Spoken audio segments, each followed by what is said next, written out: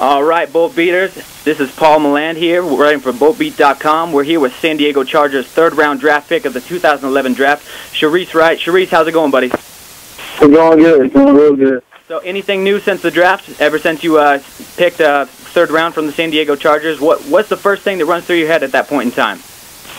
At that point in time, I'm happy and I'm thankful, and so it was a dream come true.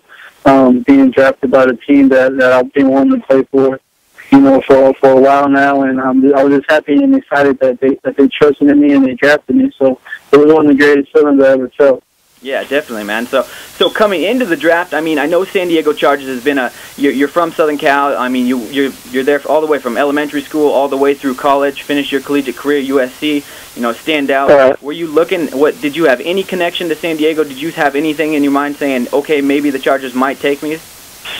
Not at all. I mean, I met with him one time at the combine for a formal interview, and that was it. And I told them if they told me they would draft me, I would stop doing all my interviews at that point. And they didn't tell me that, but I continued on my interviews, and I didn't speak to them after that. So I didn't really think that they were going to draft me. I mean, they didn't contact me at all. I didn't visit them.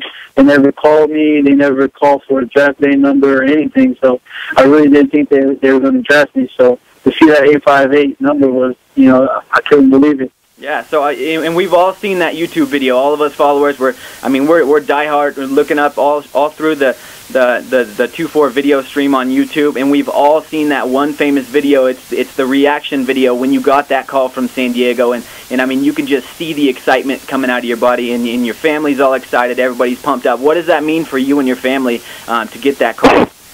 It means a lot. It's life-changing for me and my family, and my family was rooting for San Diego. They were asking every week, have we talked to San Diego? Have we talked to San Diego? I mean, they didn't want me to leave California either, so it was big for them for me to actually go to the team that they've been rooting for and wanted me to go there. So it was exciting. It was so exciting. I mean, like you said, that video tells it all. Let's dip back just a little bit. So coming from your Cali roots, talk about your upbringing in combination with school and sports. I know all the way from from middle school, I know you had to be active with the football. How was your family supporting you? Maybe just talk about your combination between the two. Yeah, it was. I mean, I started off, playing football in San Bernardino and Junior American, and then I moved to Colon when I was in the 3rd grade, and I played Junior American there while I met my ex-teammate, Alan Bradford, and we played together in Junior American, and I went on to Colon High School, and my family was there. My sister was like my biggest supporter, in high school. She was at every game, no matter where it was at. We actually went to San Diego when I was in high school and played the San Diego team. And so that, I got to go to San Diego for the first time in high school and play football there. And then, I took my career on the USC, to stay close to my family and be with the best team at the time, and then I got that call from San Diego and took it to the NFL. And stayed in Cali, and my family is real supportive of me, and, they couldn't be more excited, and like, that I have plans on having, almost all my family there at the first home game, to be there to support me, so I'm looking forward to it. Definitely, man, and we're all looking forward to seeing you dress up in that blue and gold and definitely slap on that jersey there. So looking at you said you definitely wanted to be at USC because, it is that top-ranked school. Did it have anything to do with the fact that, USC definitely does put out the most of any school to ever put out for pro athletes? Did that have any persuasion in your college attendance?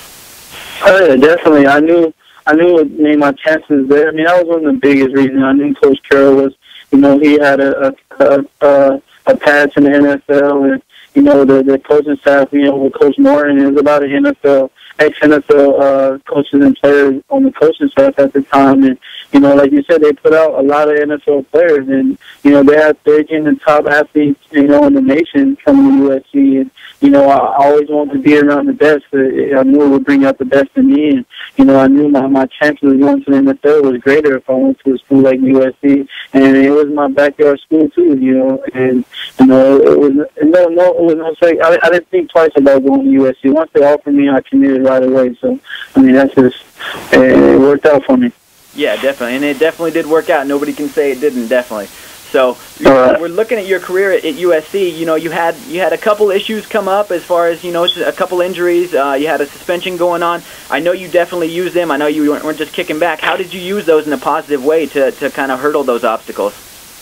Oh man, I just kept faith. You know, that's one thing I did do, and I never gave up. That was the biggest thing. You know, I could have easily gave up after one incident and the next incident, but I just kept faith, and it was that important to me to be successful and to make it to where I wanted to go. And I knew if I just kept trying, that things would work out. And it took care of itself. And everything that happened to me, I thank God for it, because I learned from everything that happened, and it made me a better person. And it helped me learn. It helped me grow as a person, as a player, as a leader, as a brother, as a son. So I'm thankful for all those things that happened to me, and I'm moving on from it. And definitely, you're talking about growing as a person, and one thing that you'll notice as a fan, as you look into, as a fan watches Shareece Wright, the one thing that they will notice is you put off, you have this aura of this great character guy, and that's something that we can all definitely respect and appreciate, especially coming onto our team. You've done a lot of charity stuff. I've seen you dip back to your old elementary school. What does being able to give back to the community mean to you? It means a lot.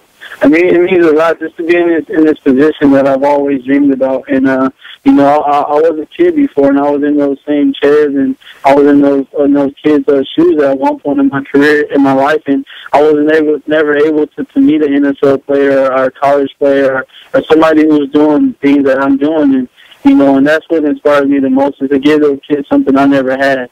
And I always wanted it. I always wished, I had a chance to meet someone who was doing what I wanted to do, or doing something good in life, just overall, just doing something positive, and that's why I reach out to these kids, and I just try to give them a little bit of something that I never had in my life, and if I would have had that, it would have inspired me a little bit more, to do what I'm doing, but I made it to where I'm at, and, giving back is one thing I really take pride in, and, I'm a good guy with a good heart, and I was raised well by my mom, and, she taught me a lot of things in life, and that's why I'm the way I am.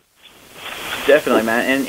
And when you're talking to these athletes, I was watching your Colton Elementary your video when you're dipping back and you're going through and you're telling these kids, look, I was in your same exact seat, basically. In other words, I'm paraphrasing here, but definitely, like, I came from this school. This is where I was, and I did it. So don't be afraid to give it your all. So what can you give if you were to just give one sentence, one strong pump up sentence to a young athlete who's coming up and has those dreams to be in the NFL, but somebody's telling him, you don't have the chance to make it, or the odds of you making it just aren't worth it, give it up?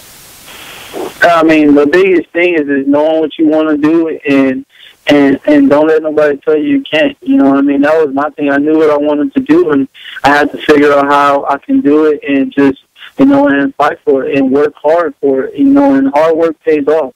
Nothing in life is easy. If it was easy, everybody would do it, but it's not, and the people who work hard, who want to work hard, are those people who make it, and they get to where they want to get to where they're going. And like I always tell them, you don't even have to play football, whether you want to be a doctor, whether you want to be whatever you want to be in life, just know what you want to be. That's the biggest thing, and work for that, and do everything you can to achieve it.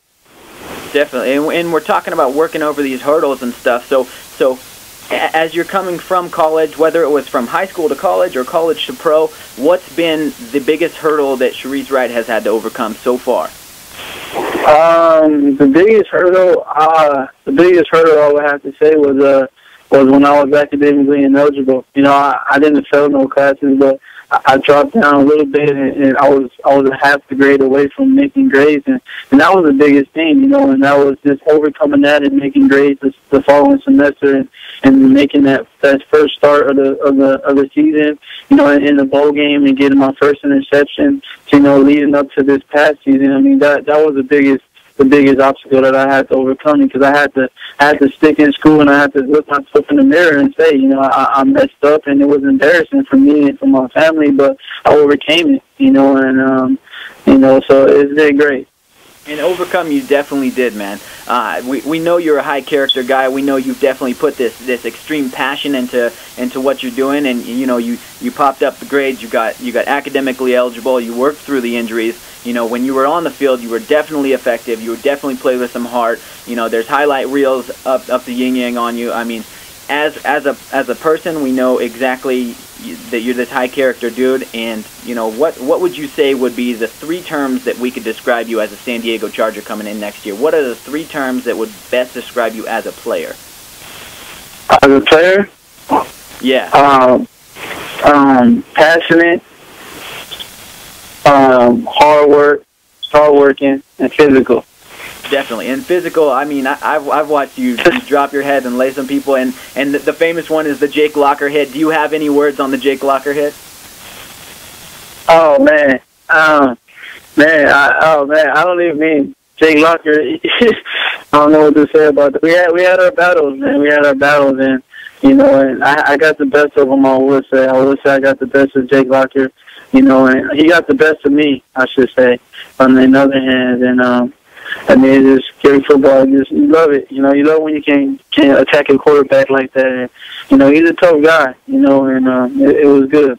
Definitely, and to see a tough guy coming at you like that, and for you to just, I mean, you almost made it upright. You ended up falling over him, but you almost stood upright as you laid that hit. So that's a cool one, man. We love watching that, especially as Chargers fans, man. That just pumps us up to see what we can have in the future for sure. Yeah, I was just thinking either it was going to be me or it was going to be him. You know, that took the hard hit. And when I was watching film on him, you know, that week before, he never ran out of bounds, and he loved lowering his shoulder, and he was physical, and I was just like, if I have my opportunity, I want to make sure that, you know, I'm out on the other end of that battle, and that was it, and I wasn't, so that's good.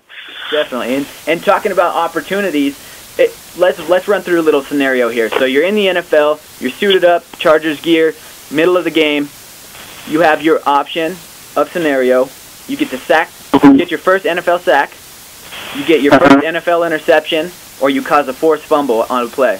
Which one do you take? I'll take the interception, and I'll put points on the board. So I'll take the interception for a touchdown. Definitely. Yeah, interception. Gotta stack that highlight reel, baby. Got to. So let's run through just a little. We got to know you as a player, as a person. Let's go just a little bit, just deeper.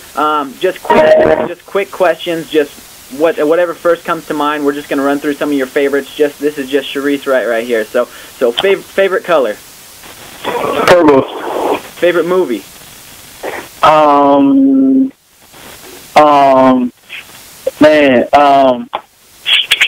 Boys 2. Favorite car. That's 550. How about TV show? TV show, Rob's Fantasy Factory. Musical artist. Jay-Z. NFL player of all time. Deion Sanders. Sport besides football. Basketball. Travel location. Brazil. Your favorite camp drill. Hidden drills. Your favorite holiday. Christmas. And your favorite way to spend the day off. The what? Your favorite way to spend a day off. Relaxing with chilling with my family. Definitely, man. So, Shareece, thanks so much for your time. I speak for the entire Chargers fan base when I say welcome to the San Diego Chargers. We can't wait to see you in action. I love the fan support, and definitely know that fans are they're gonna definitely dig on you, and they're gonna love what they see when Shareece suits up and gets through camp. And we definitely look forward to brighter days for sure. As soon as this lockout lifts, you know, we definitely look forward to seeing a progressive camp, and we know you're just gonna jump right in. I know you definitely are digging the fan support, and man, how can fans get a hold of you to touch base with you or show you just some love? Man, I'm sure you can find me on Twitter at Reese24_7. I'm on Facebook. You can contact me on Facebook. I have my fan page and my personal page on there, and that's pretty much it. I mean, you can contact me on any of those. I'm available on that, you know, and I try my best to respond and you know, and to reach out to my fans and people who support me. So you can contact me on those sites. San Diego Chargers fans, Bolt Beat fans, followers, everybody get a hold of Shareece Wright, Twitter, Facebook. Thank you, Shareece, from Yes, San sir. Diego Chargers and the Blog Beat Bolt Beat blog site. We'd just like to say thank you again, and I appreciate your time, man. Thank you, Bolt Nation.